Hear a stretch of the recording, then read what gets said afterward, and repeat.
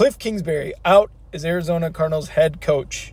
What's up, everybody? It's Rick from Only Football. Kliff Kingsbury out as the head coach for the Cardinals after a very tough year, butting heads with Kyler Murray, being without Kyler Murray, being without DeAndre Hopkins, being without Zach Ertz. Very, very tough year for Kliff Kingsbury to, just crawl out of the depths of.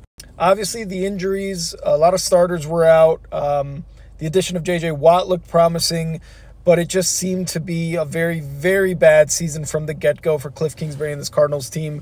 So now Cardinals have to find a coach. Kliff Kingsbury is probably going to find a job. He might go to college. Let me know in the comments what you guys think of this firing and who you think the next head coach of the Arizona Cardinals will be. See ya!